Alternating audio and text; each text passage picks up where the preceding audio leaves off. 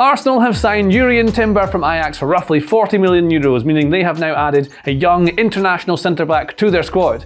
But they already had quite a few of those. In fact, Arsenal have quite a good back four already. And they already have players like Rob Holding and Tomiyasu as depth, so why are they spending so much money on a squad player? Well, I believe I have the answers, and I'm going to tell them to you now. But first, let me tell you who the hell this guy is. So Jurrien Timber is a 22-year-old Dutch international defender who used to play for Ajax. He's played in the Champions League for them where he was very good, and he's also won the league twice when Erik ten Hag was manager there. And you may remember him playing in the World Cup for the Netherlands in that one that happened in Christmas, but you could also not remember that because no one remembers that there was a World Cup at Christmas like 7 months ago. The World Cup was 7 months ago. But this is what Jurrien Timber plays like. And the thing to notice about these statistics is that Jurrien Timber is ace. He's really good, but particularly focus on this part.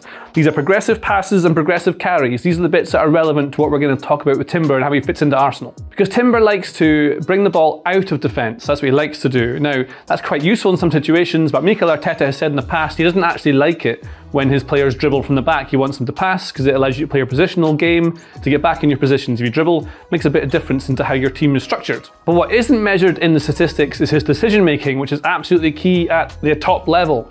And he's very good at this. So what you'll often find with him in build-up, say he's starting here in the right centre-back position, is he won't rush like long passes into someone forward that might make them lose the ball if someone steps in and wins it. Instead, he often plays a more pragmatic, safer pass. Goes here, then the ball goes wide, and then maybe it goes back to him and they work it. So then they can work themselves into their correct position and structure to be able to build the ball properly. And often, because he often plays in like a back three, maybe like this, you might see the same sort of thing. He'll be in this side of the pitch, get rid of these lines, and then what you'll see him do is rather than trying to force it down the line like this, is he will instead look for the short pass. Maybe this one in here is too risky, so he won't play that. Instead, he'll go backwards, because then it allows the team they're playing against to shift across, and then these players can get back into their right positions so they can build safely. But equally, if there is space in behind, he is not scared at all to knock one long in behind. So if he's got the ball here, say, and you can spot the high line of the opposition, what he might do is then ping a long ball over the top. He's quite good at it. He's not amazing with his accuracy, but he spots the space, ball goes over the top, someone runs into it, you might get a chance on goal that way, and it gets you forward anyway. So if you're doing this, you can then counter press, move up the pitch, that kind of helps. But he's also very good in the final third. He's just a very talented player. So say we push all these players back like this, you'll often find him running into this right half space where he can make things happen. For example, here he is on the ball in the final third for Ajax, you see. The team's all laid out, and what he spotted is this player making a run. High level vision. This is really useful from a creative player, let alone a defender. He stepped into midfield for an overload. The player's making a run, he spots it, makes the pass through, they get in behind here, this ball goes across, and Ajax scores. So you've got a player that can get into the final third and make good decisions. So he's good on the ball. He makes good decisions on the ball. That's important. Now off the ball, he's quick, so he can help catch up with players running in behind. That's useful. He's strong. He's not massive. He's not going to make you bounce off him, but he's not great in the air. And what isn't featured in these stats here is his aerial duels won. It puts him in the 12th percentile, i.e. he's not very good at winning the ball in the air. He's not a monster who's going to be able to smash players out of the way. And he also really likes to go into slide tackles. He goes on the ground quite often, sliding the tackles in the middle of the pitch. And while that's quite fun to watch and it wins the ball, sometimes I can see it resulting in a classic Arsenal red card in the 28th minute when they're 1-0 up, which makes them draw or lose the game, and therefore the title. So maybe Mikel Arteta will try and coach that out of him. I don't know. It's quite a good thing sometimes, maybe a bad thing at others. That's for where he'll play. Well, there's a lot of different options because with most Ajax Academy players, they can play a heap of different positions. And Timber could go in the right centre-back, he can play at right back, he can play defensive midfield, he can play all the same sort of positions in one game. He might start in the right centre-back, move over to the wide areas, he can overlap, he can underlap, he can play pretty much anywhere. But this is really important for where he's going to play for Arsenal, because where does he fit in? Where does he start? And this is the thing, because it might actually change Arsenal tactically. Arteta has options. If we look at the depth they've got, we can see Thierry and Zinchenko, two different versions of the same position. Kievor is very much Gabriel's backup, but hasn't really been relied on, especially after not performing hugely well in the Europa League in the game against Sporting. Holding can kind of cover both these positions, isn't fantastic at it. Tomiyasu can play as a right or a left or a centre-back. I put him probably as a right side to back up White. So the lack of depth appears to be on William Saliba, who is absolutely key for Arsenal. And of course you've got Timber here. But then you can't sign a player for 40 million euros or something and not really give him a starting place. But here's a few things to think about. So first of all, competition for places is key. It raises the level ever and above you. You've got a bit of depth. That's very useful. But secondly, and far more important to me, is that you cannot expect every single player to play 38 league games and then also play Champions League and then cup games and other cup games and everything else going on. It's unrealistic.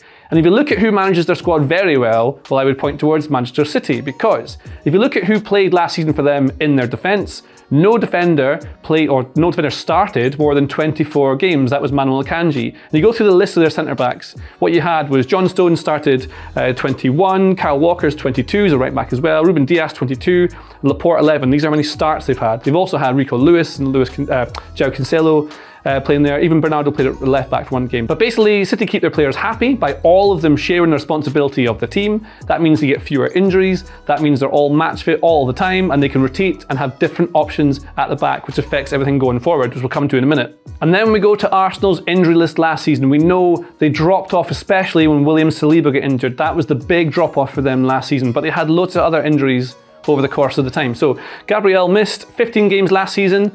He's one of them. Saliba missed 12 games towards the end of the season, obviously when they really started to drop off after the World Cup. Kiyovor was his backup. He's kind of learning the ropes. Ben White, not really challenged by Tomiyasu. He was okay. He played almost every single game last season for Arsenal. Started getting substituted in a lot of them, maybe getting tired towards the end of the season. Then what you have is Rob Holding his backup, maybe not the most reliable. Tomiyasu, who's meant to be the depth player, he missed 11 games last season. He'll be out until September as well because he had knee surgery. But the real issue is Zinchenko, because he missed 17 games last season. They think how important he is in this left position, coming inside to be the inverted midfielder. If they miss him, they don't really have an option to cover it up. And this is a problem Arsenal have, because if you're expecting all these players to start every single week, maybe you get the benefit of team cohesion because they're playing all week together, but over time you build up injuries, and that's no good, especially if you're playing on like a Saturday afternoon and then you're playing on a Tuesday night away somewhere random in Europe. Then you're coming back, you've got a game on Saturday morning, then you've got a game on Wednesday away somewhere in Europe again. And these games will build up because as you change your training schedule, if you've got a game in Europe that you're going to play your first team squad, not your Europa League squad, you're playing your first team for that, suddenly you lose training days and have to replace them with recovery, travel and rest days. So you have less time to train, less time to recover even, and therefore you might even pick up even more injuries, which is obviously a bad thing. But here's the tactical thing and where it all matters as to where Timber will play and what Arsenal can do now, because we know how it worked before. We know it looked like this from the back, and when they go forward it ends up looking something a bit like this, with Havertz now of course playing as one of the two 10s, because Zinchenko comes from his left spot into the midfield, either Ben White alongside him in a 3 like this, and then you get Ben White can overlap as well, so Saka can come inside like this. This is kind of your option. That's what you sometimes get. Lots of overloads, different times. It's all about timing. Doesn't always do this. He does it at the right times. But Zinchenko, very key here. So in the past, they might have played Tomiyasu as a backup in this sort of position, but obviously he's been injured quite a lot. And also he's not as good at playing in midfield. He's just not as well suited to that as certain others. So maybe a player like Granit Xhaka, who might leave, he hasn't gone yet. He could come in here and then play at left back, which is obviously not ideal. It's not really what you want, and he might be gone. But what if, bear with me, they do have injury problems. You've got this real issue here and you're playing all these games back to back, and Zinchenko is injured, you can't play him. And you don't want to play Tomiyasu here because it doesn't give you the same sort of progressive passing from these positions that you want. And he kind of sits a bit deeper, or maybe you want him to be the right-sided centre-back because White is injured, something like that. Well, what you can do is play one of your most valuable assets who's sat on the bench and he's amazing at other stuff. And that guy, of course, is our friend, Kieran Tierney. Now, Kieran Tierney is a different kind of left-back to Zinchenko.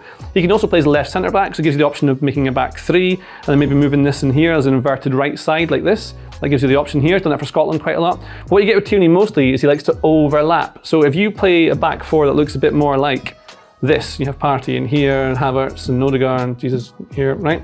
So what you get then is Jesus is obviously the guy who drops in a little deeper. Havertz can play in behind the second striker. Odegaard might drop a bit deeper. Saka can go wide. Martinelli can come inside and attack this left half space. You've got all these attacking options around this bit of the pitch. Tierney overlaps. Then you cover them this way. And you've got Ben White here and Partey, and the same sort of thing. Maybe these guys pull across, and Ben White comes inside, and you get your 2 here. Maybe Odegaard drops into being a 3 like this. You've got someone a bit deeper. You've got lots of options with Tierney here. So where does Timber fit into it? Well, I think what you probably have, as well as cover for Ben White and Saliba, what you have is you put in Timber into this position here, and you get a different kind of player in this position. So you can choose to play Ben White, who can progress the ball through passing, or you can do it with Timber, who can take the ball and dribble past people. He's really good at playing in this sort of pivot role. So you can give him the ball here, he might skip past the challenge, and that opens up more opportunities for you to thread a ball through. Like the example we showed earlier, a different kind of player in this position. It also means that you can have a right-sided centre-back like this. He's very suited to playing this position, done it for Ajax for ages, which again frees up Tierney to do more of this wing play because you've got more of the pitch covered. It's all about pivoting. You can play with a back three like this. You can go to a back four because you can do that too. You've got loads of options, and if you go to a back four and push Tierney round as the three-sided centre-backs, then Timber can overlap, Saka can come in, and you don't lose anything in terms of carrying the ball because he's much better at carrying it than Ben White. Let me show you the proof. Here's Jurrien Timber's passes and carries, the carries being the important part, and this is Ben White's carries. Different kind of player, obviously, that's skewed because different league, different positions and things like that, but Ben White is not going to be able to go past people. He's not maybe as good in that kind of pivot role. He's good at playing as the third centre-back and then going wide on the overlap and doing things that way. Whereas what you get with Timber is far more on the ball. That's what you get, a different kind of player to Ben White. But the most important part is the depth for me. You have a high-level player now. So you've got Timber, who can play as part of the right-sided centre-back here when you don't want to play Ben White there. Ben White's injured, you want to give him a rest. You don't have to worry about the quality dropping down. If Gabriel's not playing very well, you could play Kievor, but you didn't have a great time last season. Perhaps Kievor is not being trusted just yet. So Gabriel comes out, in comes Timber, in comes Ben White. Your level doesn't drop. It's really important to have these options now. Tierney can go on the outside, or you then play Zinchenko, and then what you get is again the same sort of thing as ever. Zinchenko, Partey and White in this three with Saliba and Timber. They're going to have loads of options now, so Arsenal should be stronger throughout the entire season, which is the whole problem they had last season. Timber gives you that flexibility, and also he can then move into midfield and do things in that position when they do have an advantage and are pushing teams right back. And one last thing, perhaps if Arsenal do complete the signing of Declan Rice, what you then have is the options to change something even further. And we know that everyone knows how Arsenal play now. They like playing with the box midfield. That's what Havertz is coming in to do. But what if you did, for example, you played Saliba, Timber, and then you had, let's say, we put Gabriel in here, and then you have Tomiyasu is the only one available. So you've got these four players who can play as centre-backs. Or maybe Gabriel's injured and you only have Declan Rice here. So you put Rice in here, and then you have Jorginho playing. Then what you get is the ability to do something different, like, say, perhaps Rice moves into midfield like John Stones has, and what you suddenly get is the back three with these two in here, just like what Man City are doing. It's just another way to develop things tactically. It gives Mikel Arteta options. He's got different players with different attributes who can play different positions. He can do all different things to start the game. He can change it mid-game. They can change it mid-sequence of attack. It's just going to make Arsenal a much, much better team, as in a better squad, which makes for a better team. And that's why Arsenal have signed Jurrien Timber and why he'll probably be great for them. If you like this video, please consider subscribing to the channel.